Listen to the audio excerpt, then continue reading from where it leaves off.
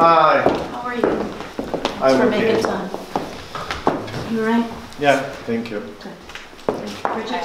Bridget? Nice to see you. Christos Holders.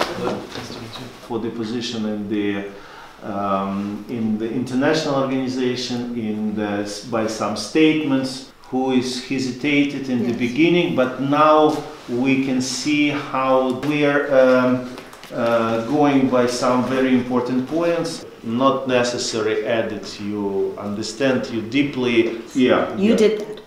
We did it together because we have about our victory and we're sure that it will be our joint victory. Everybody stays, everybody fights, everybody knows you will win. And you are fighting not just for your freedom, but for our freedom as well, and we understand that. And that's why the American people support this cause overwhelmingly. I will show this to the President. This was made by a little 5-year-old named Alexander. We made it together at one of the refugee centers for IDPs today.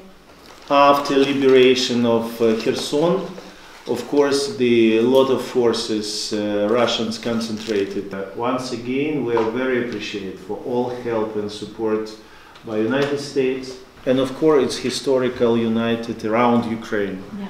Because today, I'd like to, and of course, we will be sure that our victory, in which we are